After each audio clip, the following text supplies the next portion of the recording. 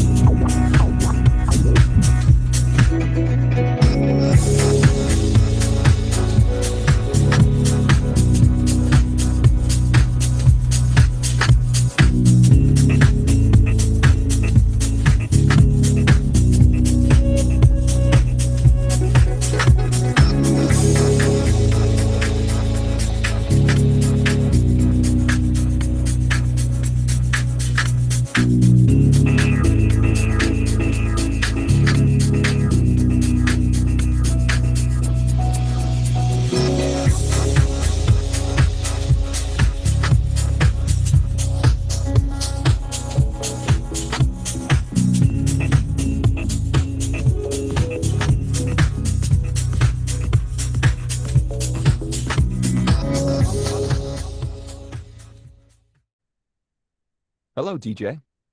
Welcome to Tribe. I'm your DJ mentor. I'm going to teach you the fundamentals of DJing. First off, check out your decks. This is a top-of-the-line DJ system. Don't worry, I know there's tons of buttons. We'll go slowly and explain each of them. It's time to load your tracks. Go ahead and load both of your tracks. Click the play button on deck 1 to your left. Sounds good. Now grab the crossfader and move it left and right to fade between the two tracks. Now adjust the EQs by twisting the knobs for the highs, mids, and lows.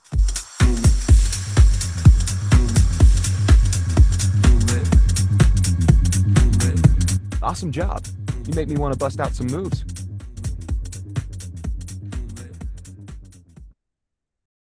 directly in the center of the CDJ player, we have this circle. This is known as the jog wheel. While in vinyl mode and on the CD player, at the right-hand side, around about a third of the way down, you have a button with jog mode. If you press that and you have vinyl highlighted in blue, all of a sudden, the turntable here, the platter, becomes exactly the same as a vinyl turntable. If you put your hand on the top of the turntable while the track is playing, you can stop the track. If you move your hand forward, you can make the track move forward in real time, depending on the speed of your hand movement. So for example, if you move your hand forward slowly, the track will move slowly forward. If you move your hand backwards, the track will move backwards. So of course, clockwise.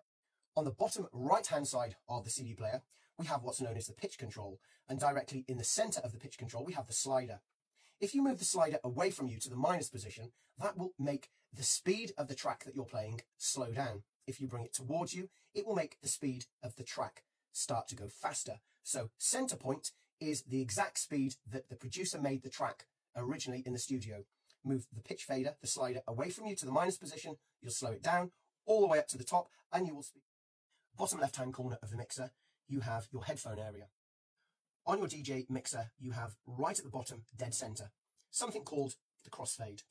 You can move the crossfade from the right or to the left, or you can also leave it in the middle. This is how it works in a very simple way of explaining. Let's imagine you have channel 4 up for the right-hand CD player, and you have channel 1 up for the left-hand CD player. If your crossfade is engaged and you have the crossfade in the center position, both sides can be heard at the same time. Alternatively, if you move your crossfade to the right, now only channel 4 can be heard, but not channel 1. Slowly then, let's imagine you move the crossfade over to the other side. While you're doing this, you can still hear channel 4, but slowly you'll start to hear channel 1. Okay, in front of you, you have the industry standard DJ mixer. Let's have a look at the 4 channels, or the 4 faders. These are exactly like volume controls. We have 1, 2, 3, and 4. So for example, you could have 4 separate audio inputs. When all of the volume controls are brought all the way towards you, as far down to the bottom of the mixer as possible, even with audio playing, no sound can be heard through the main PA system. But slowly, as you bring either 1 fader, 2, 3, or 4 up, slowly the volume will increase. The further in the center of the mixer, we have 5 buttons with Q. If you press one of those buttons and it becomes highlighted in amber, you're now able to listen to that channel, so long as, of course, there's music playing through it, through your headphones. The beauty about Q is very simple. Let's imagine we have the right-hand CD player through channel 4, the left-hand CD player through channel 1. And let's also imagine that the right-hand volume is up and the people, the public dancing, are listening to a track from the right-hand CD player through channel 4. If you then press the Q button on channel 1 with the volume down, and you have your headphones on, and you have the level headphone dial set so you can hear music through your headphones, you and only you will be able to hear the music from channel 1. The public won't. Alternatively, as you start to move the volume up on channel 1, with the Q button still highlighted in amber, you, of course, will still be able to hear that channel, that music being played through channel 1, but so too will members of the public. At any given time, you can press just one of the Q buttons, or 2, 3, or 4. Alternatively, there's a Q button on the master volume. By pressing that, you're now able to hear exactly what the public are listening to as well. Let's have a look top left-hand corner at the microphone level volume. Now I'd like to show you the EQ area of the mixer, and that's in the center of the mixer, but relatively close to the top. We have bass, also known as low. We have mid, and we have high, also known as treble. Above there, we have a dial called the trim. The low sound is the equivalent of, let's say, thunder in the background. It's a very low kind of rumbly sound, more associated with the bass in any dance music. Mid is more like guitar music, vocals, and high is more like the sound of a hand clap, or birds tweeting, or cymbals crashing. And above there, we have the trim. Now, this is a designated volume control for each channel, and you should find a trim above every single channel. Below the trim on every channel 1, 2, 3, and 4, you will have 4 treble dials under each one. You'll also have the 1, 2, 3, 4 mid dials under, again, each of the channels, and low 1, 2, 3, 4. So every single top of the mixer, we have the master level volume. If that dial is set to 7 o'clock, even if you have music playing through either or all of the CD players, no one will be able to hear the sound at all, simply because the master level volume, when it's set to 7 o'clock, will give no audio through your main PA. But slowly, as you turn the dial clockwise, the sound will start to get louder and louder through the main PA. In the center of the mixer, around about the right-hand side, we have the balance dial. This always needs to be set to 12 o'clock, giving you a good stereo sound. If that dial is turned to the 5 o'clock position, you will only get sound through the right-hand side. If that dial is set to the 7 o'clock position, you'll only get sound through the left-hand side. So for example, if it's set to the 7 o'clock position and you slowly start to move the dial clockwise, very slowly, the volume in the right-hand side, as you turn the dial towards the 12 o'clock position, will rise until eventually, when the dial is set to the 12 o'clock position, you'll have an equilibrium in the sound, giving you a true stereo audio quality experience.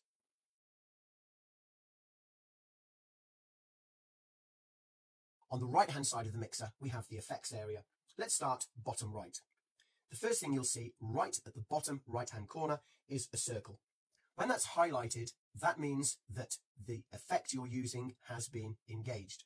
Above there, we have the level depth dial. Generally, DJs tend to keep that at 12 o'clock, meaning that the effect, A, will not overpower the music, and B, you'll be able to hear the effect in the music.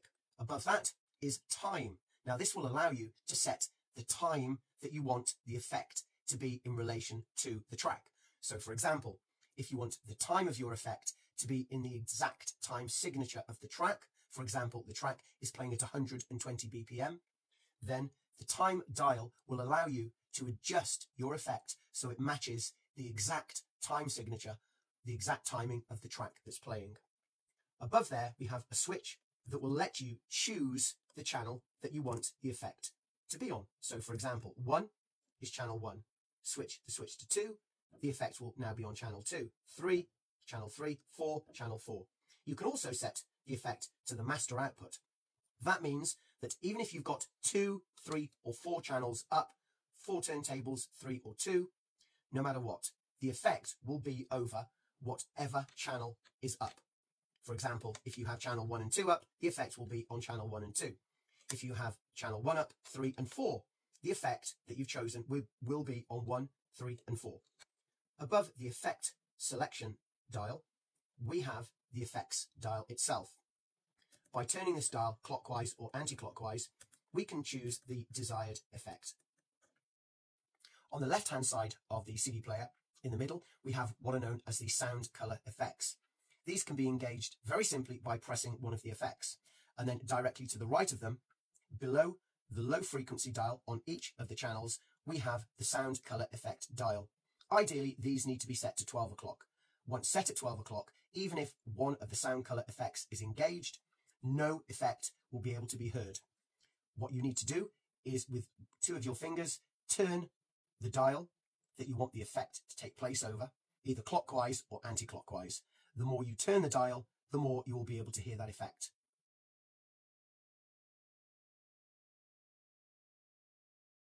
On the left-hand side at the bottom of the CD player, we have 2 large buttons and 4 small ones. The first large button right at the bottom left-hand corner of the CD player is your play pause. That will allow you to play a track and also to pause it.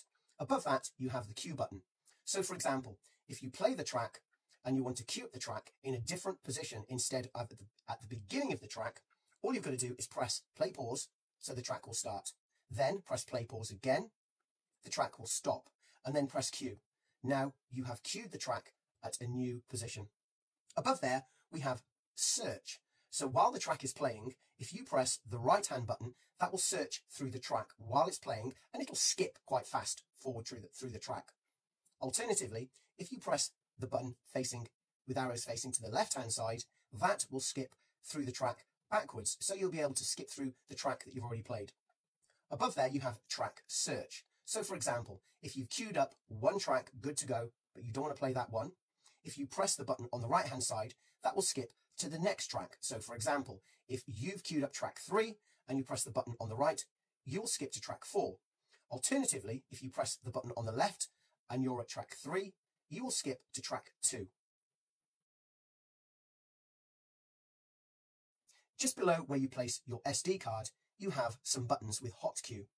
Now, while the track is playing, if you press any one of those hot cues at any given time while the track is playing, you will form a new hot cue where you pressed that hot cue. So for example, at the beginning of a phrase, at the beginning of the vocals, at the beginning of the bass line, and you can set quite a few hot cues.